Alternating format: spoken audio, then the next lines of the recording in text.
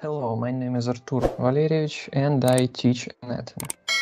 And today we're gonna discuss lymphatic system, lymphatic vessels, capillaries, nodes, trunks, and ducts. And we start from definition. What is lymphatic system? What is lymph? So lymphatic system, it's like a system of these small vessels that are responsible for drainage of lympha. And what is lympha? Lympha, it's fluid that consists of your interstitial fluid with like some debris of cells, with particles of destroyed cells, and from also some helomicrons and and of course water. Where does lymph produced? Lymph actually it's like part of interstitial fluid. If you remember, between cells in your tissue there is some fluid, interstitial space, interstitial fluid, and this fluid consists like all these products of lifespan of cells. You know, cells are dying, they replaced for another, they regenerate in tissues, and when they die, they do not disappear. This, if it's apoptosis, they fall apart on the particles, and these particles must be drained somewhere, they must be removed somewhere.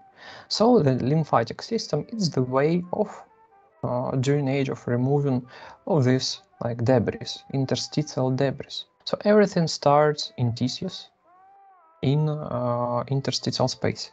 So first of all, lymphatic system are existing in all your tissue, for some exceptions. Like exceptions, it's brain, spinal cord, it's cartilages, it's eye, internal ear, and organs of immune system. In all other tissues, there is lymphatic capillaries, and they produce lymph. So everything starts from lymphatic capillaries. It's the smallest vessels.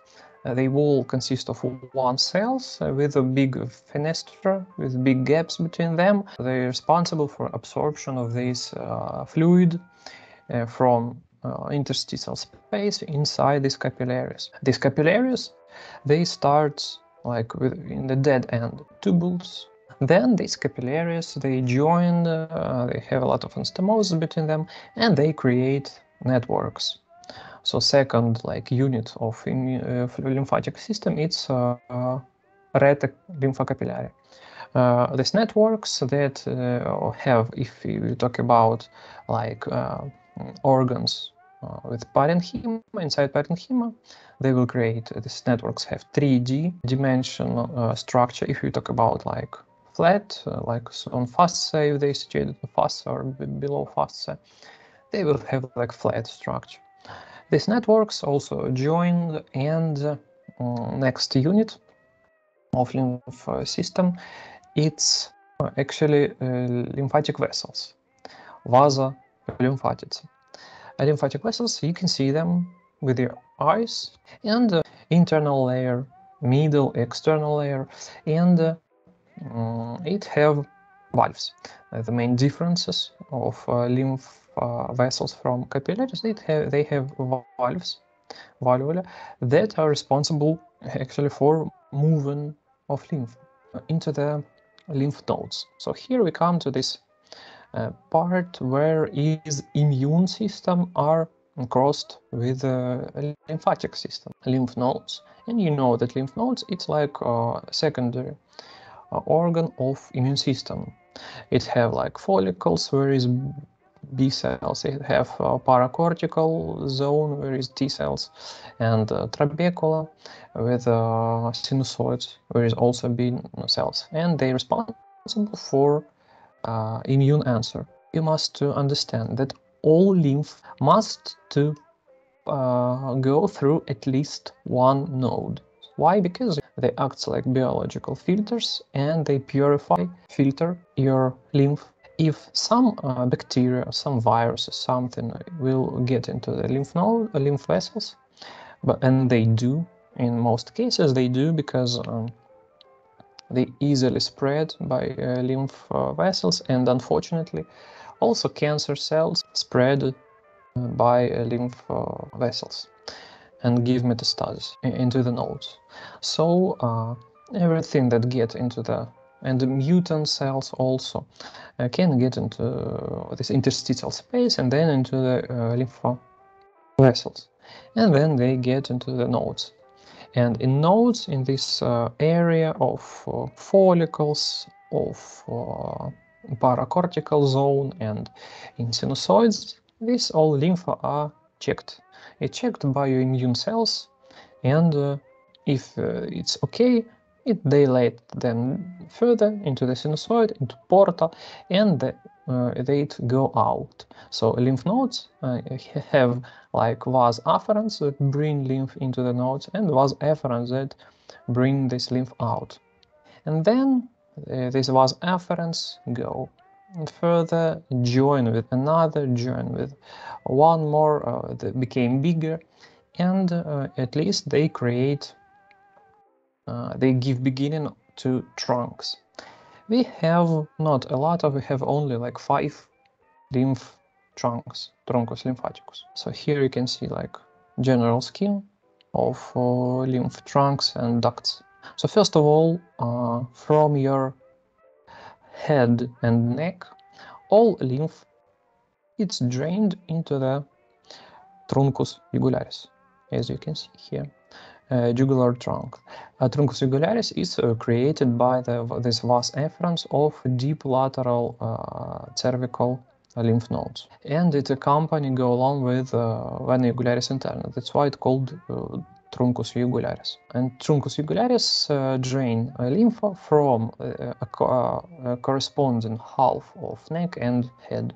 Next one, it's truncus subclavius. As you can see, it goes along with subclavian vein. It's created by efferent vessels of axillary and subclavian lymph nodes. And it's lymph from your upper limb. It's drained into this trunk. The third one, it's here. It's truncus bronchomediastinalis. Bronchomediastinal trunk created by efferent vessels from paratracheal and tracheobronchial lymph nodes, and this trunk is responsible for drainage of lymph of internal organs of your thoracic cavity. If we talk about right side, these 3 trunks, as you can see, they join and create small duct that calls ductus lymphaticus dexter.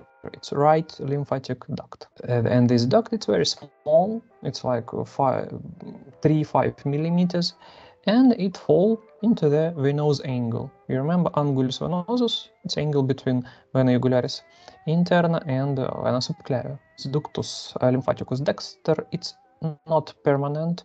It's present only in like maximum 20%. In 80% it will be absent. So these 3 trunks will fall into this venous angle by their own. But what about left side? From the left side we also have this truncus jugularis, truncus subclavius, truncus bronchomediastinalis, and they do not unite. They fall into the present ductus thoracicus. So now we go to ductus thoracicus. Ductus thoracicus is the biggest lymphatic vessel in your body, and it originated in your abdominal cavity. So we go to abdominal cavity. It originated on the level like second lumbar vertebra from 2 more trunks. 4th trunk, it's truncus lumbalis. As you can see, we have truncus lumbalis dexter sinistro in lumbar region that originated from like efferent vessels from lumbar lymphatic nodes. They join and create ductus thoracicus. In some cases, in like about 30 or 40%, also we can have one more trunk. It's truncus intestinalis, intestinal trunk that is drain lymph from only a small intestine. It's also not permanent, it's constant. It's present in 30%. Here is all your trunks. 3 trunks that create ductus lymphaticus dexter, and two more trunk that create ductus thoracicus. So, ductus thoracicus, thoracic duct, as you can see, it go upward, go through aortic hiatus in the diaphragm. It's situated first of all to the right from esophagus and aorta and the vertebral column. Then on the level of like 5 thoracic vertebrae, it's decline to the left. Then go behind esophagus and aorta, go up.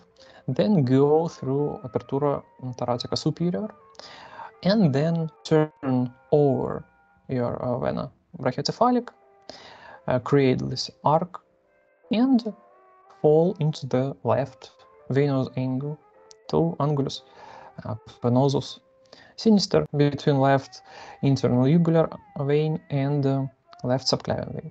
And in this place, left jugular, subclavian, and bronchomediastinalis trunk can join it.